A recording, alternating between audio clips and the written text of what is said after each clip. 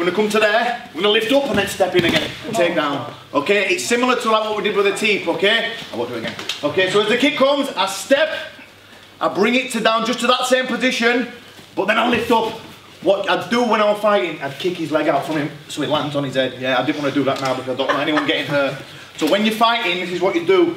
Catch, lift there, and then kick that leg out and tip them up there so they land really high. Okay? But for now, all you need to do is catch, come to there, then lift up and then tip. Yeah, it's similar to when we stepped out, like the teep one, yeah? So even if you want to do it like this, you can catch, first one catch, throw, yeah? Kicking back, whatever you want to do. Second one, catch, come to there, tip up.